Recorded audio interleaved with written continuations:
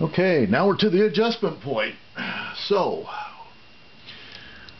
as you can see, my nozzle is touching the bed and the whole thing is moving, which is just perfect. That means that everything is nice and free.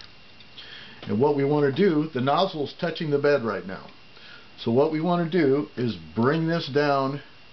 We want to set a piece of PTFE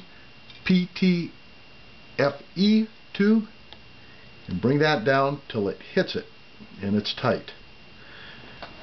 Now I've designed this so that it's a little bit more of a setback from the original nozzle so that the air will flow down from a further distance and will cool more filament, and it also will direct the airflow in kind of a Y pattern that cools the entire filament.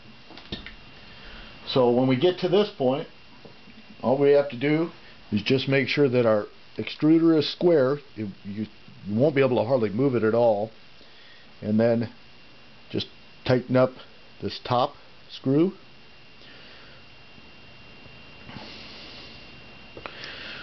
And this one needs to be pretty snug.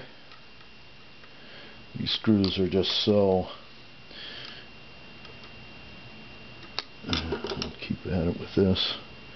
And the only one you really need to worry about is the one that goes through the gear itself. And that one you just don't want to crank on.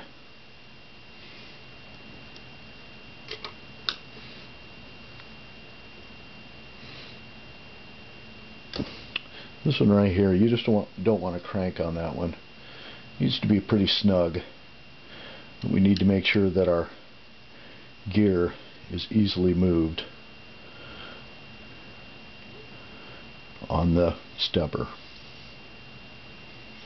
It rides on two bearings, and I can feel that that's a pretty good spot for it. So now if I take this out, when my nozzle hits,